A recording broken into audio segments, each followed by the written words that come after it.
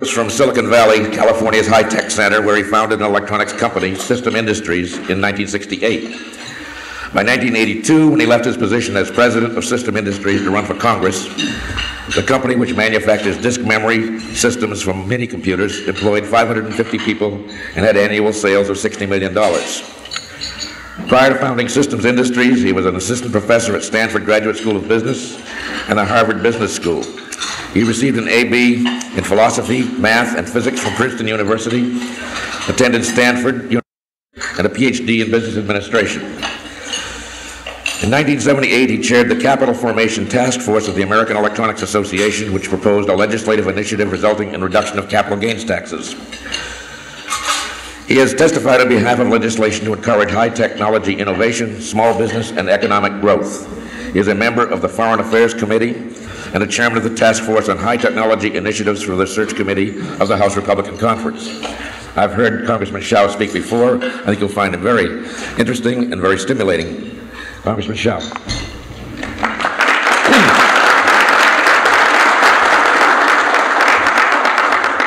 Thank you very much for that kind introduction. I hadn't, over the last year, thought very much about my former life as a president of a high-technology company, but thinking back, it was just 3 years ago this month that I gathered my employees together in our manufacturing area and dropped the bombshell on them. I announced to them that I was, after 15 years as president of the company and founder of the company, was planning to leave System Industries to run for Congress.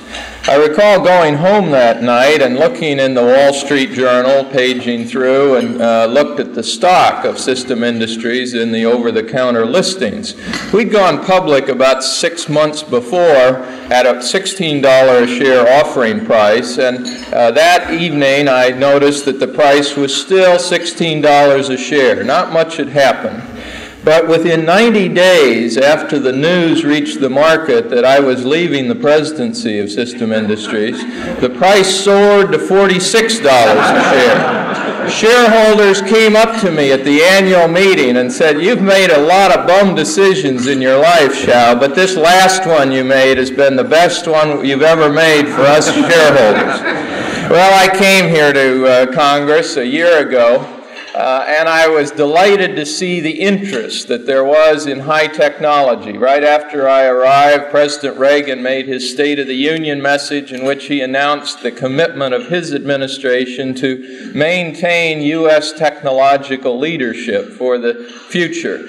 Within the first months of my first year here, there were more than 100 bills introduced purporting to do something for or to high technology. There were the Atari Democrats that were forming, talking about high technology while they frantically searched for a new name. When I formed the organization that was referred to the Republican Task Force on High Technology, 138 of the 167 lonely Republicans in the House joined this task force. So there was no lack of enthusiasm for people to jump on the high technology bandwagon. All of this I saw with mixed emotions.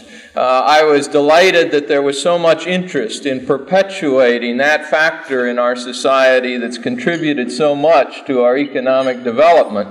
But on the other hand, whenever you have a hot political topic, there are two bad things that happen. One, there's over-expectation, over-promising. Some people said that what we should do is put all of our resources into high-tech, and let's forget about those old smokestack industries. It almost makes you nauseous to think about them.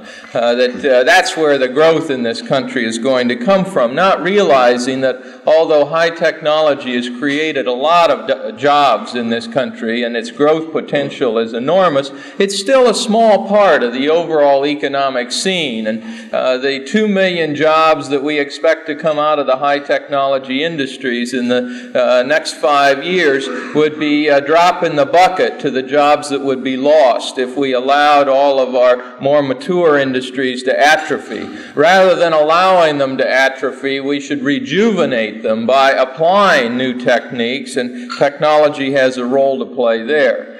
The other bad thing that happens when you have a hot political topic is a lot of bum ideas get suggested as to what to do, and many of them get passed.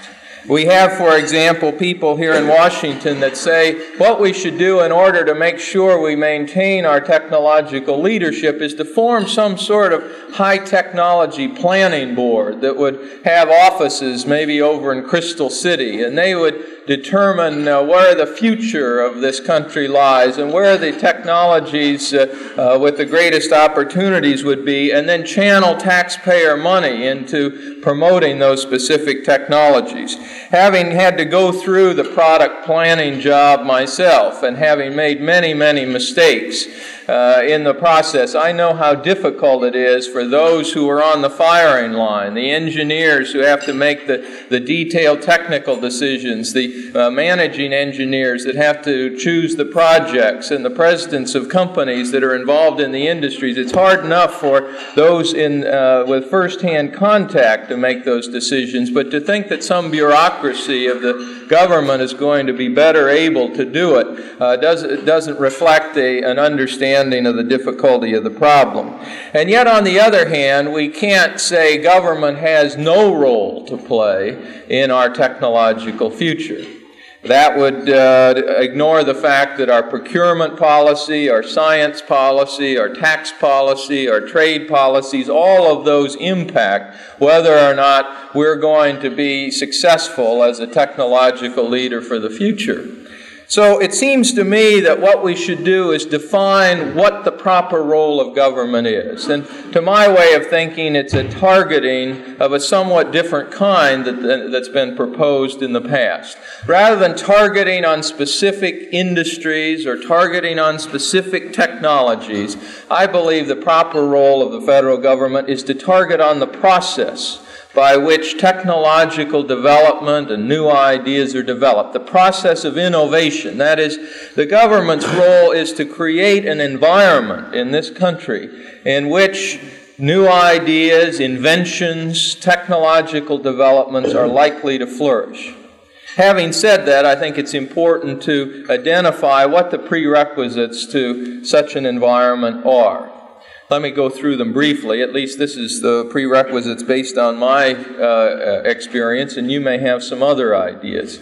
First of all, a deep and abiding commitment to basic research in this country. Year in, year out, whether there are good years or bad years, we've got to be supporting the basic research that will provide the foundations for future technologies and future products, the kind of research that's not usually done in the private sector because it's too far out, it's too risky. The basic research to understand how the world works, the kind of research into DNA, for example, that then provided the foundations for the genetic engineering industry, the sort of research done at colleges and universities and research institutes, where you not only get the benefit of the research, but you also get the benefit of training people to do research for the later future research, as well as resources, human resources for teaching. In addition to that deep, abiding commitment and funding of basic research by the federal government, there's other things that can be done to promote research in this country.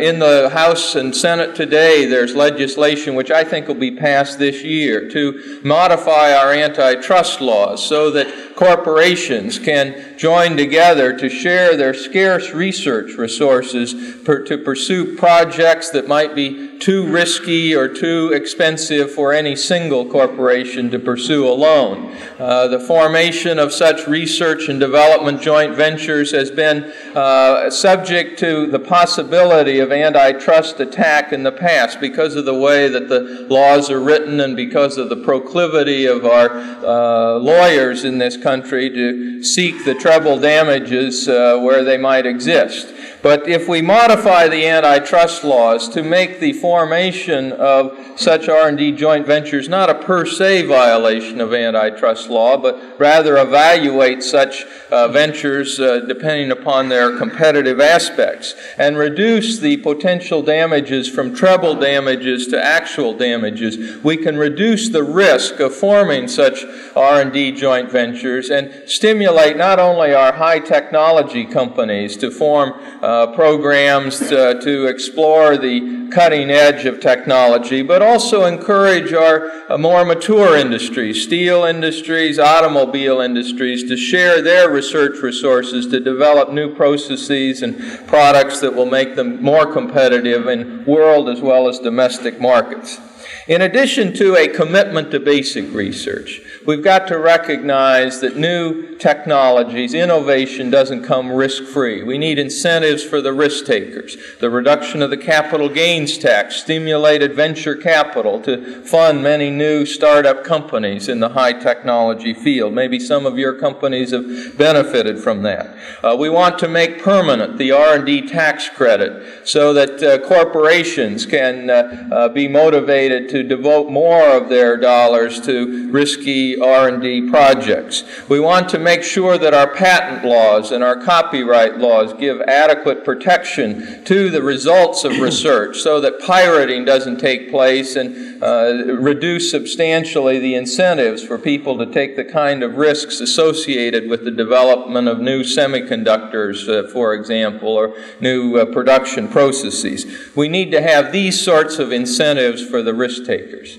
In addition to commitment to basic research, incentives for the risk takers, we need the people to do the work. I'm sure you've heard discussion, and your organization is focused on the problem of making sure that we have adequate supply of trained technical people. And yet, according to the American Electronics Association, at any rate, over the next 5 years, the shortfall between the requirements for electrical engineers and computer scientists will be about 90,000, the difference between the requirements and the numbers being turned out by our college and university engineering departments.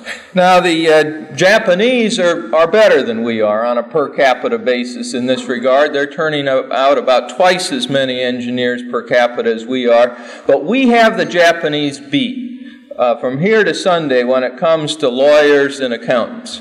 For every 10,000 people in the United States, we have 20 lawyers and 40 accountants. Whereas the poor Japanese, they only have 1 lawyer and 3 accountants for every 10,000 people in their country. I don't see how they get along. But when it comes to engineers, they're turning out twice as many per capita as we are. What is there to do? Well, I think that the private sector has an intense interest in this. Those of us who've had experience in Silicon Valley know the futility of just hiring from one another when there's a scarcity of supply. We have a real interest in making sure that the capacity of our college and university engineering departments are increased. But that takes money.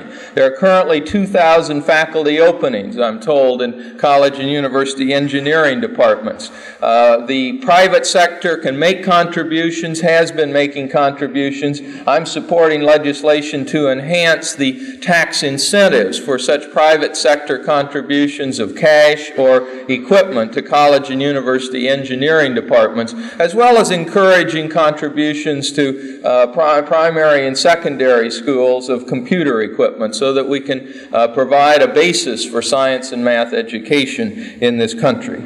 Well, in addition to a commitment to basic research, incentives for the risk takers, an adequate supply of trained technical people, we've got to have adequate market opportunities as well. People aren't going to take the risks associated with technological development if there's nothing in it for them. And what that means is a healthy domestic economy and access to foreign markets. In trade policy, we've got to get tougher. We've got to insist on fair trade as well as free trade. We've got to break down the trading barriers that have long existed in other countries. We have to make sure that our export controls, which are designed to permit prevent technology from reaching the hands of our potential adversaries, to make sure that those export controls are balanced so that we're not impeding needlessly the ability of our companies to compete in foreign markets.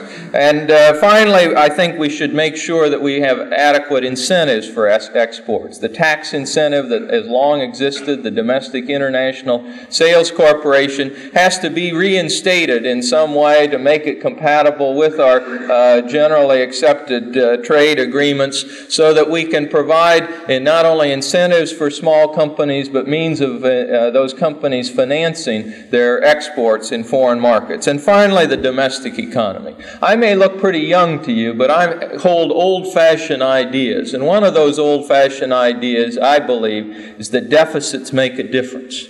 That we are currently borrowing as a result of our desire to spend far more on you than we're willing to tax you. We're currently borrowing virtually every penny of private savings out of this country. Typically, the private savings in this country is 5% of GNP. Sometimes it goes a little higher. Currently, it's around 5%. We're currently borrowing to fund the deficit 5% of GNP. The only thing that's saving our lunch right now is foreign capital is coming in, state and local governments are running surpluses. But if both of those went away, there'd be absolutely no money for buying houses, for buying cars, durable goods, for plants to expand, to create new jobs. I don't think we can wait until after the election. We have to take action this year in order to make a substantial reduction in the deficits that this country is facing.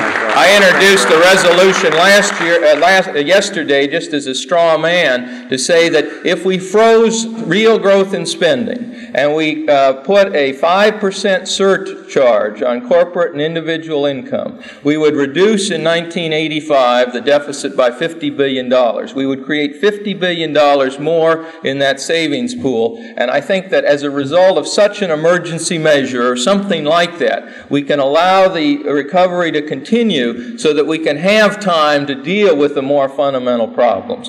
Well, those are the thoughts that I have. What's the proper role of government? Don't try to pick winners and losers. Target the process by which winners and losers are created, the process of innovation, by making a commitment to basic research, by creating incentives for the risk takers, adequate supply of trained technical people, ample market opportunities.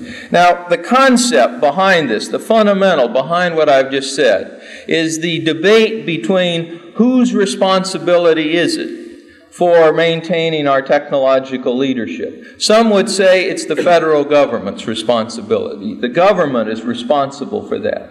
My feeling is that the responsibility for maintaining our technological leadership is with you, with some 250,000 engineers, with the entrepreneurs, with the people who are willing to take the risks, to innovate, to try new ideas. That's where our technological leadership comes from. And my feeling is that the best role of government is to create an environment in which you can do the job in the future that you've done so well in the past. I'm delighted to have had the chance to share these thoughts with you, and I'll look forward to hearing from my colleague Doug Walgren on his thoughts on the same subject. Thank you very much.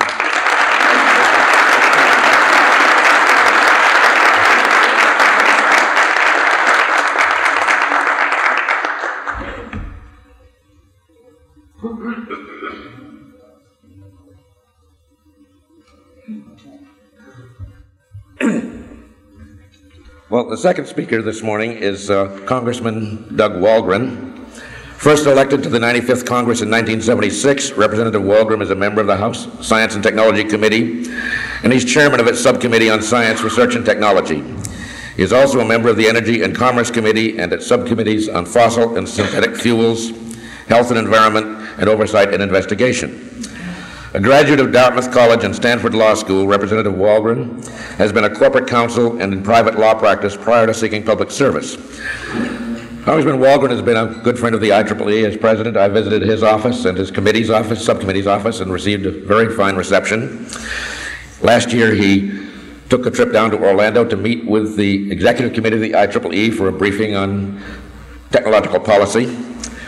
He and I share one other thing. He's the father of twins, and so am I. Mine are a few decades older than his. But I can tell you, it's a real experience, and after the trauma, you really enjoy it. It's worthwhile. So I'd like to introduce to you Representative Doug Walgren.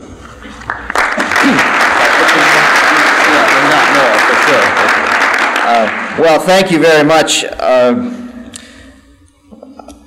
My colleague Ed Zschau from California, who brings to the Congress such a wealth of experience in the private sector, in particular, and successful experience at that, and I think that we all would do well to give great weight to the perspectives that he brings, particularly in the area of where this economy can move, where it can go, in the areas that industry is breaking new ground. And I think, just picking up from where Ed left off, clearly the responsibility really does lie with the individuals, the citizens in this country. I think people in public life may differ somewhat as to how we see the role of government, although we wouldn't want to put responsibility there. I think we all agree that in large measure we're in this together. And in acting together, the government as a mechanism of acting together is a very important instrument for putting certain pieces in place for what must happen in the private sector to be able to happen, and to be able to happen at its fullest, and to be able to happen at the earliest possible moment. We know in the world today that it's possible to be passed by. And I know in my area in Pittsburgh, Pennsylvania, we in the steel industry feel very much passed by.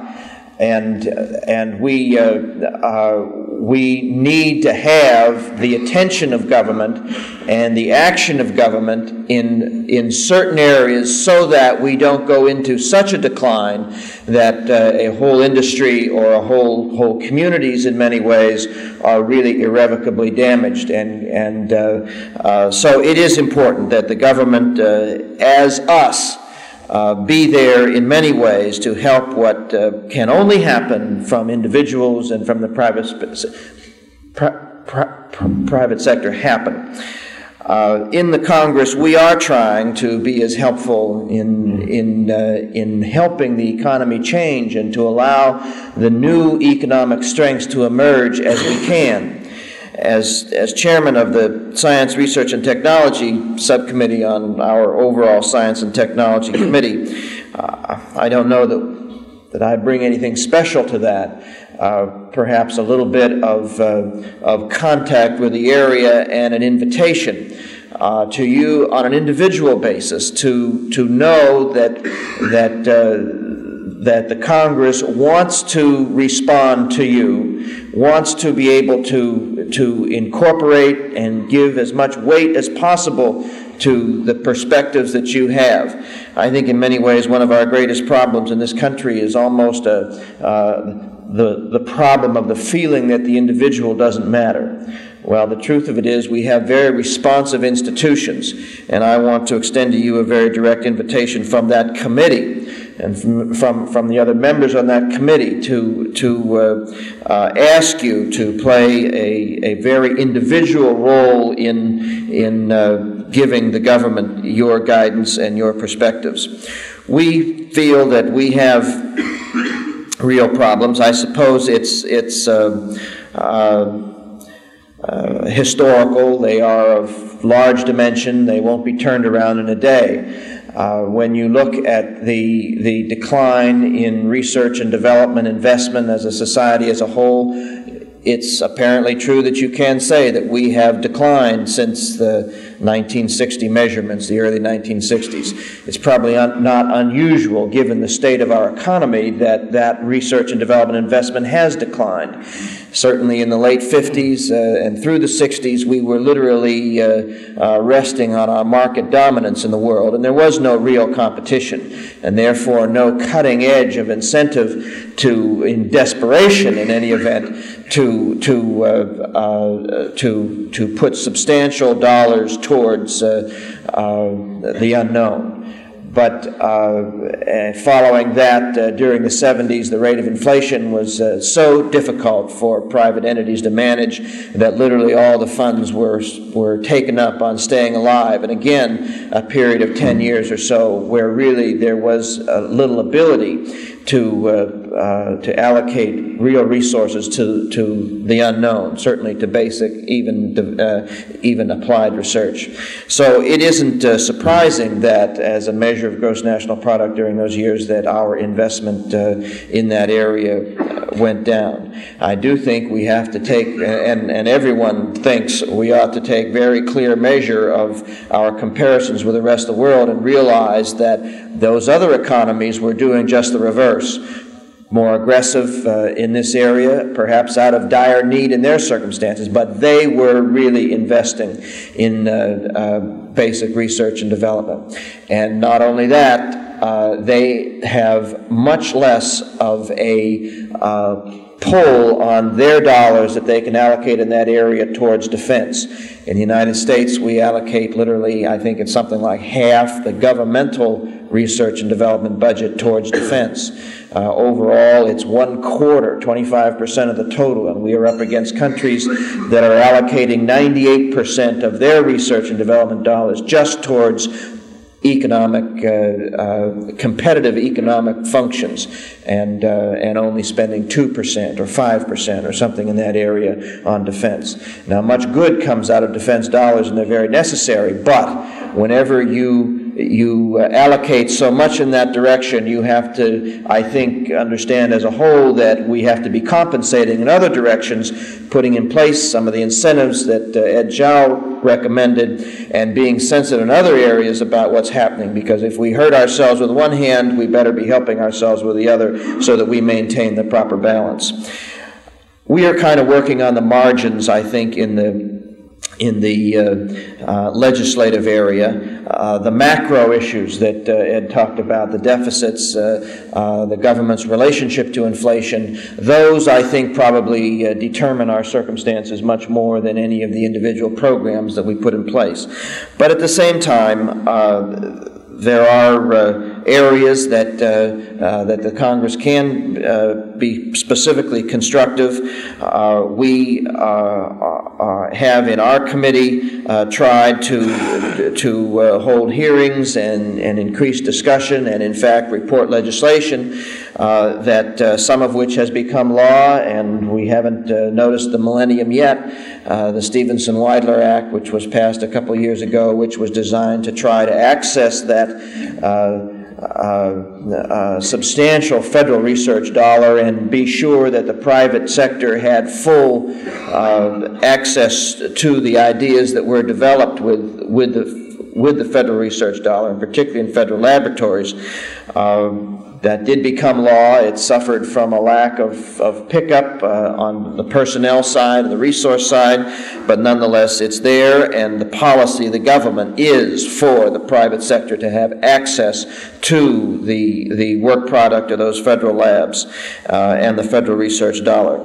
At the same time, we've tried to broaden the proprietary rights, the patent rights that flow from federal research dollars. Tentatively at first, providing that if small businesses or universities or nonprofit organizations who are doing contract work with tax dollars, if they come across a patentable idea, it's theirs, and they have a right to pursue it and develop it with every expectation of the incentive and the return that we provide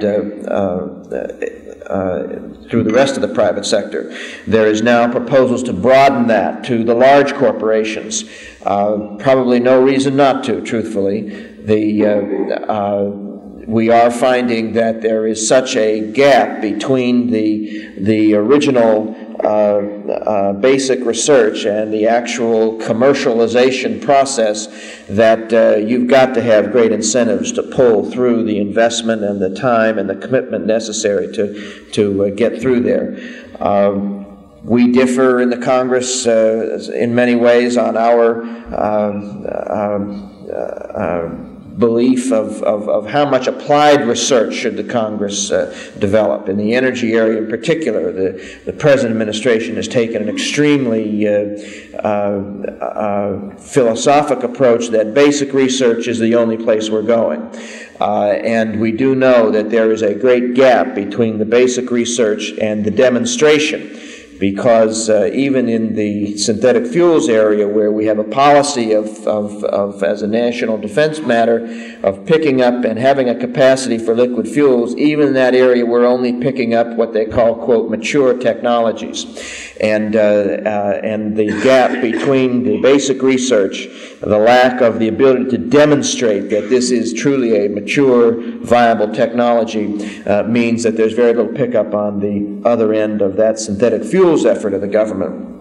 And I think particularly in areas of great demonstrable human need, and economically energy and food in this world overall, I think are areas of tremendous human need that the government should not, at least as a matter of principle, shy away from doing the continuation of the demonstration effort in trying to give life to these ideas. Because when you see the droughts in the Sahara, in the Sahara, and the ability of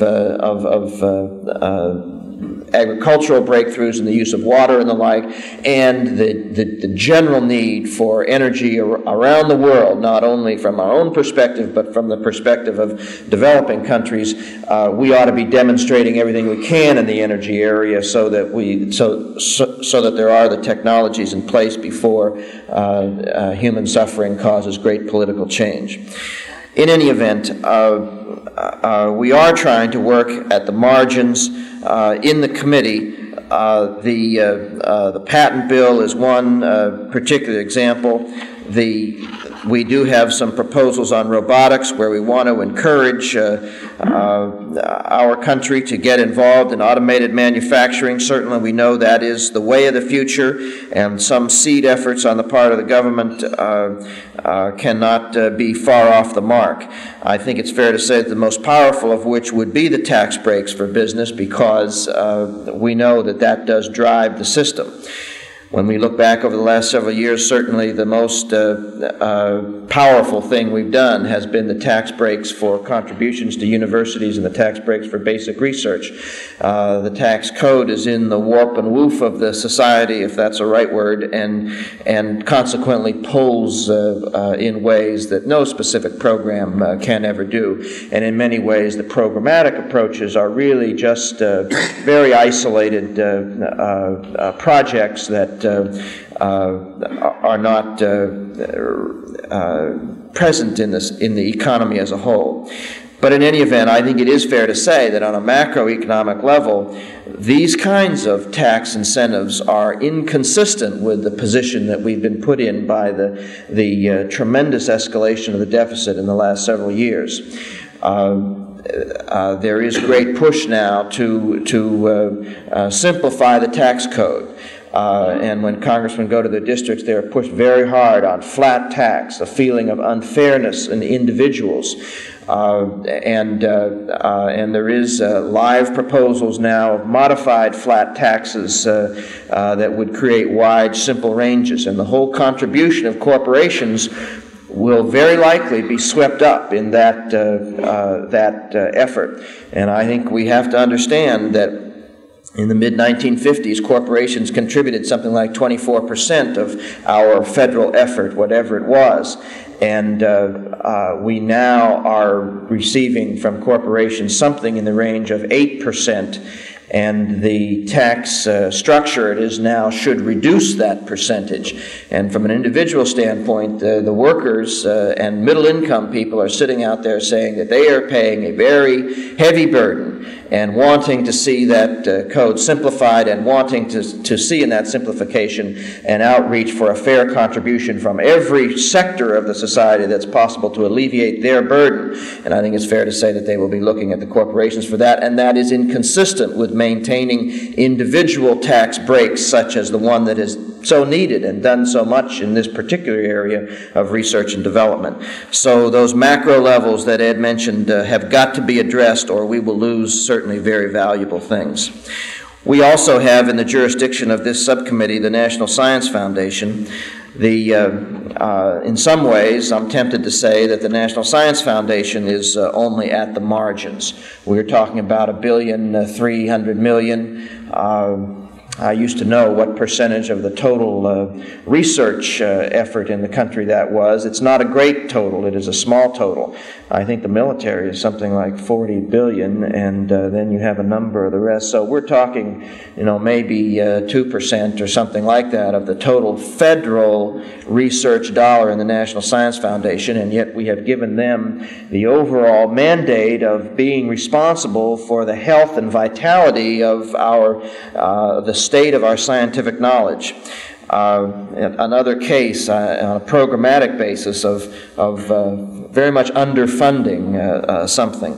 And you can see the underfunding certainly within the system when you look at the individual programs. The Washington Post had yesterday the Nobel laureate saying that this country's got to put money behind its supercomputers. And the NSF had a background task force which assessed the reasonable effort at something in the range of $200 million.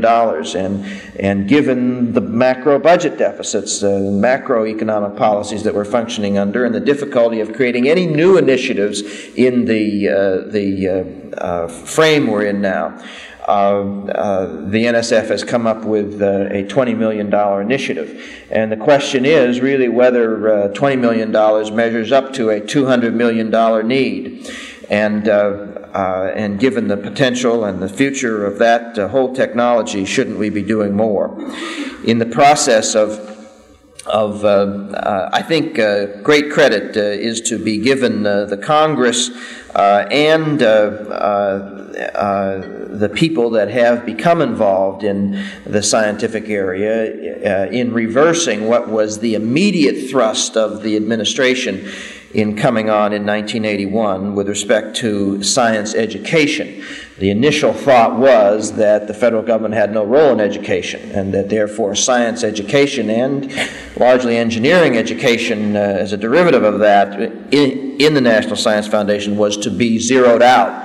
And in fact, that's what happened in the first 2 years of the administration's budget. But the Washington being what it is, the Congress being the balance wheel that it is to the executive, and the needs being such, that policy has been reversed by the administration, and they now are proposing a certainly, considering other programs, a balanced effort in science education through the National Science Foundation, and derivatively in the engineering area, certainly recognizing that engineering education is a major part of that. This committee, this particular committee, I think deserves some credit for leading the ground in that. Last year we passed the Science and Math Education Act, which was an attempt to really bolster resources in that area. When you think of the state of education, the science education, and the future abilities of our people, you cannot help but be struck by our deficiencies. And particularly when you measure it against what other countries are doing, they're different societies, but nonetheless they put a much higher value on education, and particularly scientific education, than we do. When you measure us against other countries and what they are doing for all their students, and when you measure the actual involvement of our students in scientific curriculum as they come through the high schools and into college, you can only be struck by our deficiencies. It is true, I think, that it is an area that can be addressed with the kind of social bootstrapping that we should have the ability to do. The educational system is one that can respond not only to dollars, but to a call to values. And in fact, a small investment of dollars, particularly on the federal level, can do wonders in providing stimulation and and break the isolation that some of the high school teachers feel when they go out there and spend years and years simply teaching the same course over and over again. The kinds of programs that we should be prepared to deliver through the National Science Foundation for not very large investment, summer workshops, special recognition, pulling people out of the system and giving them a real shot in the arm of new ideas and new approaches. These kinds of things can do wonders to revitalize the educational system, and certainly we ought to be prepared to do it in spades from the federal level. I think you have to ask yourself, we fund education by the most regressive tax that we have, the property tax, and certainly where it's deficient, we ought to start to reach for whatever resources we have to add to that and make it happen. At the same time,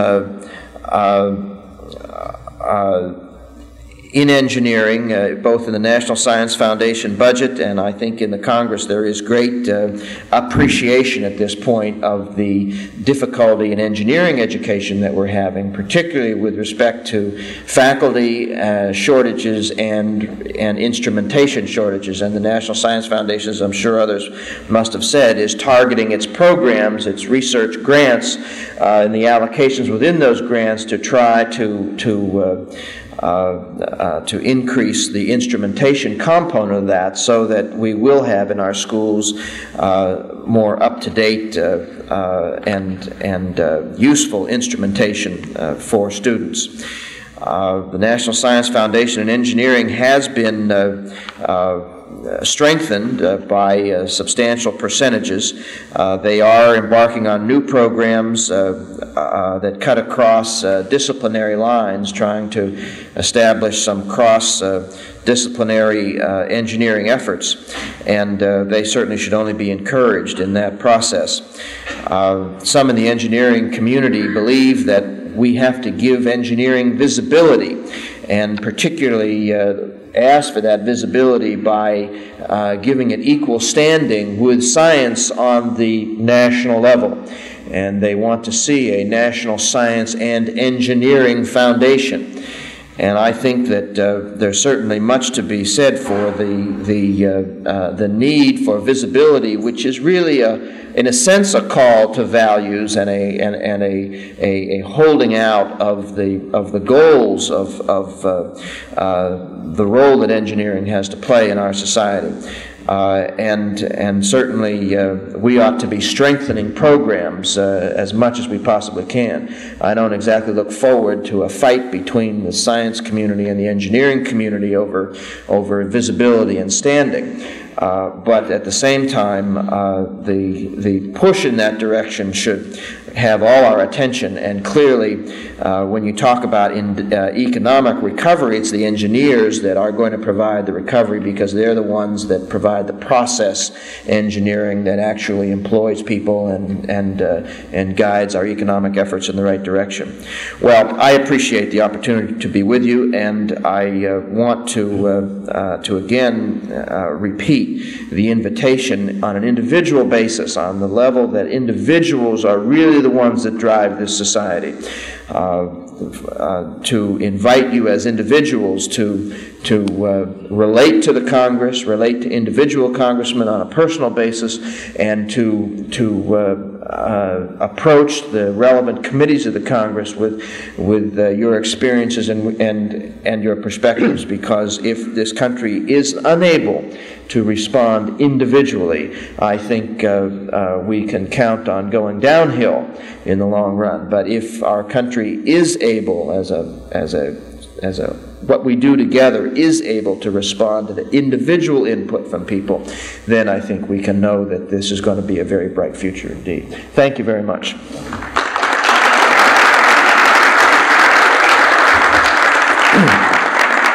Thank you very much, Congressman Walgren.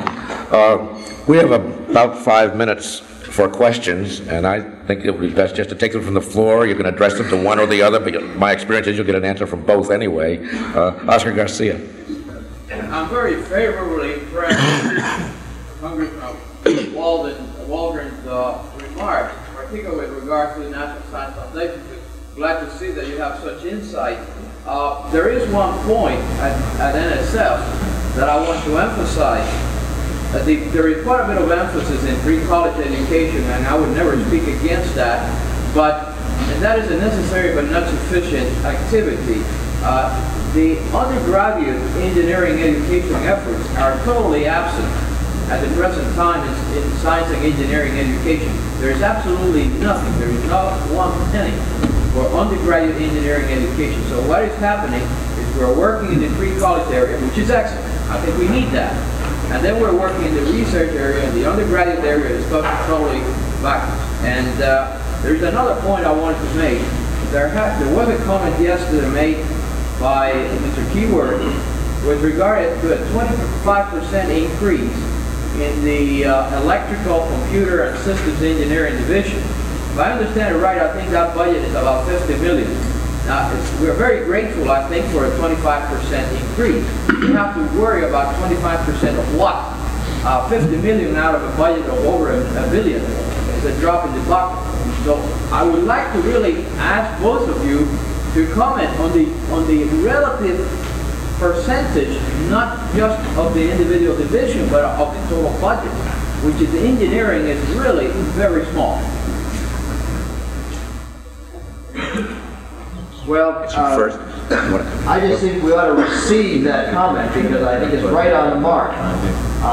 The truth of it is that as a percentage of the overall, many of these efforts are very, very small. And a sizable increase in a small base is a small effort. And we ought to recognize it as such. And I'm afraid that we should not feel particularly good that we see so-called 13 and 20% increases in certain efforts, because that can be a very, very diminutive effort. Yeah, I'd just like to comment on the first part of the question. You're absolutely right. The undergraduate engineering programs are underfunded. My feeling is that this is a problem that the private sector can help a great deal in. The American Electronics Association, the Massachusetts High Technology Council, many of the companies that you may be associated with have recognized that if they don't roll up their sleeves and start to contribute to these programs, they're not going to have any engineers to do the work. And my feeling is that the government, they can provide some help, the federal government, the state and local governments, but we can also provide stimulus or incentives for the corporations to act in their self-interest and contribute more equipment and more cash and work closely in association with the universities. In my district is a good example of how that can work. At Stanford University, Dean Frederick Terman, for many, many years, established a two-way street between the industry and the university. And the engineering school there at Stanford prospered by that, but the community and the industry prospered as well. I'm hopeful that we can encourage this kind of industry-university cross-fertilization, as well as whatever government dollars we can channel in there. yes, this may be the last question. We're running short. It's very difficult in an election year to deal with deficits and talk about tax increases, so I don't envy you your job. But do you think that Congress has a will to look for the other alternative, which is to reduce spending, so we can afford some of these new programs? And do you have any specific ideas where that could occur? Well, we got to do both. Anybody who says that the deficits can be reduced substantially either through wishful thinking, that is economic growth, we'll grow our way out of the problem, or we'll do it all through taxes, or we'll do it all through cutting the defense budget. They haven't looked at the numbers. The numbers are so pervasive that and so large that only cuts across the board and with tax increases can give you the kind of reductions you need. need. That's why the proposal I made, which is not which is no panacea, but essentially saying, let's see if we can halt the real growth in the spending across the board for 1 year and raise on a 1 year basis a 5% surcharge on individual income taxes. The cuts would result in about $30 billion in savings, the taxes about $20 billion. That's $50 billion. Very hard to get, but you're not going to get it if you put defense off limits, if you put entitlements off limits. My campaign manager would blanch if he heard me say that we should be looking at ways of reducing the growth in entitlements. That's like Social Security, Medicare, and so forth. But you got to face up to it. And I think the American people are ready for the truth. They understand that the direction we're going is crazy. That in a period of very rapid economic growth, we are expanding the deficits. If you look at the numbers right, in a period of expanding economic growth, it's a situation that I found in my company. We grew over a year at a very rapid rate, and we lost money. And I said there was something wrong. We shouldn't be losing money when we're growing that fast. That's exactly what's happening in the economy today. There's something wrong, and it's just because we want to spend so much more on you than we want to tax you. We've got to go through the whole budget. We've got to go through the taxes in an effort to close it. But it's not going to be a simple solution. I think politically, however, in answer to your question, people out there in America understand the problem better than we think they do. And if we wring our hands and rail against the deficit, but we don't do anything about it because we think it's politically unpopular, the things we have to do, we may be surprised that it's more politically unpopular to be irresponsible than to take the tough actions that need to be taken.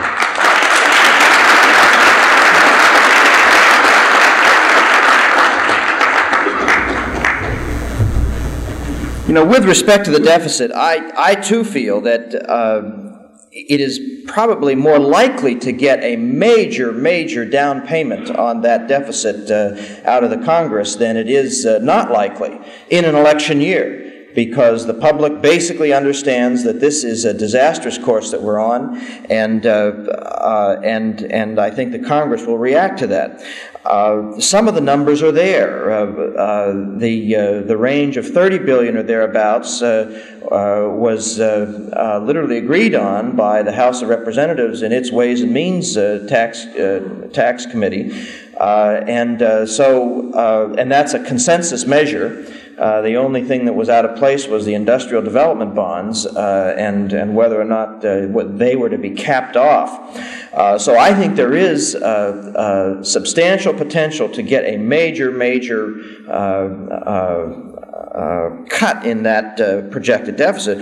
What worries me is that the deficit may be far worse than even administration projections. That's been our history, and that's now beginning to be the view of the Congressional Budget Office.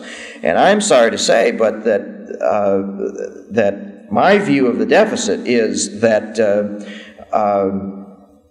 in 1979, the total deficit was $27.8 billion. Now, this country would give its eye teeth to get back to 1979. And the truth of it is we are suffering from the deficit in ways that those who think they benefited from the change between 1979 and now would really have a tough time choosing between those two. And I think we have to ask ourselves what happened between 1979 and 1983 and 1984 to drive that deficit from $27 billion to $200 billion. And you can program it out, and it is largely in terms of decreased revenue to the tune of about $80 billion in a 12-month period, and increased defense spending to the tune of, again, approximately $80-some billion in a 12-month period.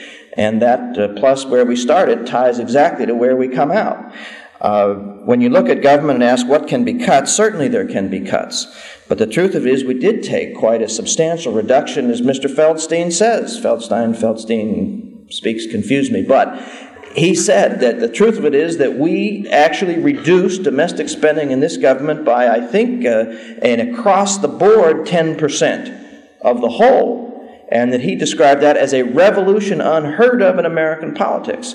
And so I really feel that we've got to look at this government spending thing with a little bit of understanding about where this deficit came from. And it hasn't been too long ago that we were within just the marginal deficits that did not threaten the whole economic structure.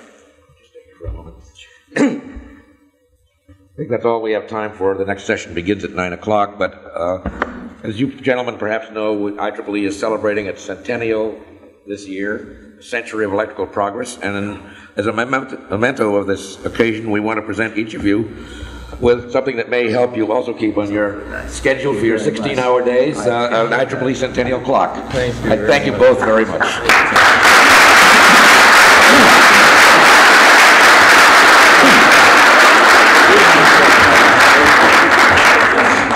At this point, let me adjourn the meeting, remind you